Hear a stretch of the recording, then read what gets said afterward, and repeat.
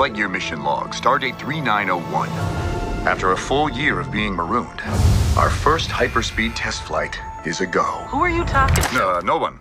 You were narrating again. I was not. Just doing the mission log. You do know no one ever listens to those. I know that. Narrating helps me focus. Ready, Captain Lightyear? Ready as I'll ever be, Commander Hawthorne. This is exciting. A new adventure. I'm gonna grant you 4 minutes to be off planet, but then you come right back to us. To infinity. And beyond. You are clear for hyperlaunch. Beep boop, beep boop, beep boop.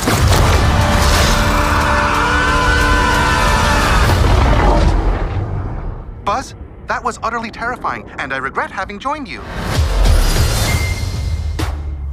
Buzz Lightyear to Star Command. Come in, Star Command. Why don't they answer? Hey! Shh! The robots. The what? What is happening right now? Alicia? Oh, no. That's my grandmother. But, Socks, how long were we gone? Meow, meow, meow, meow, meow. 62 years, 7 months, and 5 days. What? I hope you're ready for action, because all we needed was a pilot For what? to destroy the alien ship.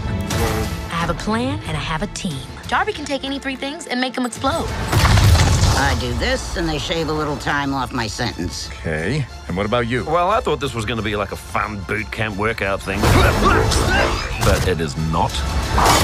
Did I get it? Pretty close! I need the... Anyone seen the harpoons?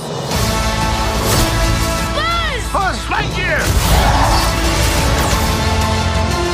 The probability of survival with an inexperienced crew is 38.2%. Seems a bit low. Mission failure imminent. In 3. Grandma always said she believed in you. 2. 1.